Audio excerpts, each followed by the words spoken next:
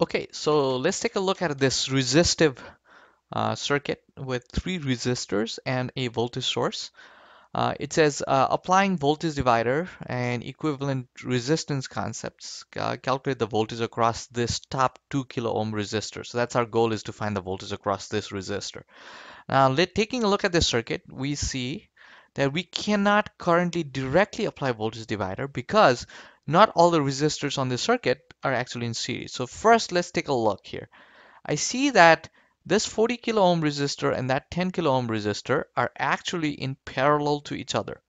So if we apply parallel resistors concepts, it says the reciprocal of the equivalent resistance is equal to the sum of the reciprocal of these resistance. So essentially, if you go back and look at the equivalent resistance notes, you'll find that when two resistors are in parallel to each other, that equivalent resistance can be simplified as being product of those two resistance divided by their sum. So resistance, so this purple box for 40 kilo ohm and 10 kilo ohm, basically the equivalent version of that resistance is 40 times 10 divided by 40 plus 10. So since both of these are in kilo ohms, we can just leave them as 40 and 10, and they work out just fine.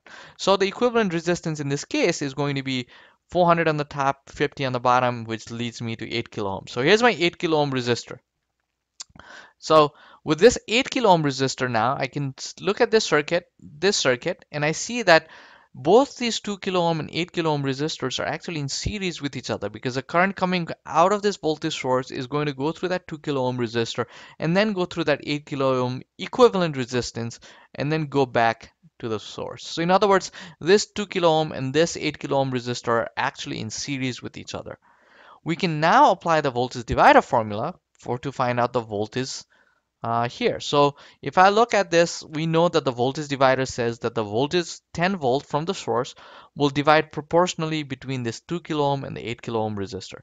Majority of this voltage is going to go on the 8 kilo ohm, and the minority of that voltage is going to go on the 2 kilo ohm resistance. So according to the voltage divider formula, if I want to find out the voltage across this 2 kilo ohm resistor when everything is in series, then it's simply the ratio of 2 kilo ohm and the sum of the overall resistor here, so 2 and 8.